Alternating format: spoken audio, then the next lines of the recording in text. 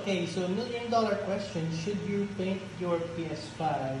Well, look at it. Honestly, no, I don't recommend it. It's epic fail out here. So unless you're an expert painter. I don't know why.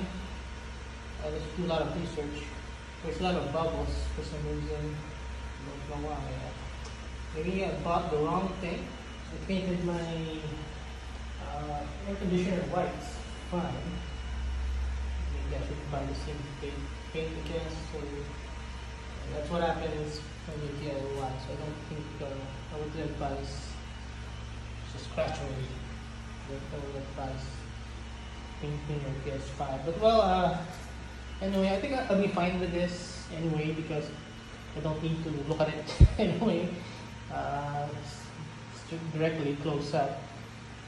But the issues are visible. Anyway, I will not notice it at night. Well, at least it's black. At least I don't have to buy. Looks like crap though.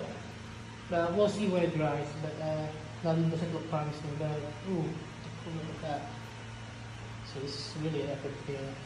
I think I'm out of paint. So it's better to buy the plates. It's worth it. Just throw this away or I don't know, sell them for cheap. Or just keep them for extra.